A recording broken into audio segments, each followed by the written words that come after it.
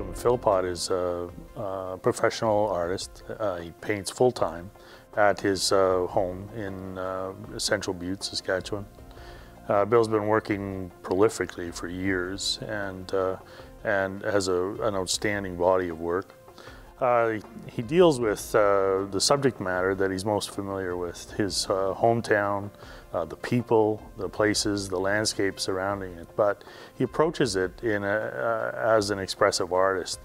And so he's an expressive artist, but he is speaking directly about the real life that he is living and has lived. I started drawing when I was 3, and I've been drawing all my life. I fantasized. The way I played when I was a kid was I took out a drawing pad and I laid on the floor and I fantasized about life, drawing pirate ships and dragsters and you name it, I drew it.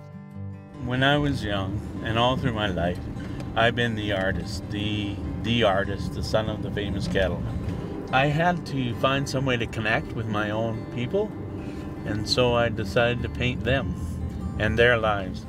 So painting their lives, I feel more connected to my roots, and that not everybody is an artist or an art enthusiast, but there's so much more that connects me to these people than that. So by portraying their lives, I connect myself to them. He paints only what he knows, what he sees, what is around him. He lives on a farm over there, and he sees all of these combines and cows and horses and the cowboys, and he has more freedom in use of color, and his best works are the ones where what he says he throws in an odd color in the landscape. And the other one is somehow he hit the kind of twisted perspective. And these are works that I believe are best in his opus. It's expressionist in that it's full of action and life. It's not precisely exactly the way it is. It's more like a more active way of drawing. I express myself with my brushstroke. Well, I start with a sketch that I might be driving down the road and say, hey, I gotta stop. And I make a little sketch on an envelope with a ballpoint pen. And that's the basis of my beginning of my painting.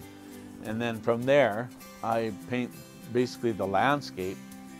And as I go, I develop it. And so you see a lot of Central Butte and the hills of Riverhurst, the hills of Thunder Creek Valley, the hills of, and the plains around this area, and the farming lifestyle that people live here.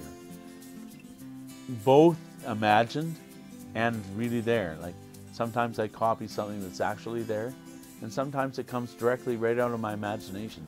I just know the lifestyle that well that I can create a painting out of thin air. It's scary because your emotions are out there. You're presenting your heart. You want people to love it, and I just hope it's not ignored. I'm painting exactly what we live here, and they sometimes they wish I would paint palm trees and beaches, you know. So it takes a little bit of education that people need to know. We have a very, very beautiful life here. We need to celebrate it, and that's why I paint what I paint. When I got to know Bill Philpott, I was impressed. I mean, here was an artist who was seriously dedicated to his craft and his vision, and the belief that he was doing something important. I felt as though I'd discovered somebody really special, and who was making some really great work, and I wanted to share that with the audiences. I think the real authenticity in Bill's work comes from a deeply felt love of the place and the people. I mean, growing up on a farm, and in a small community where everyone knows you and has grown right along with you, there's a genuine love for each other, and I think that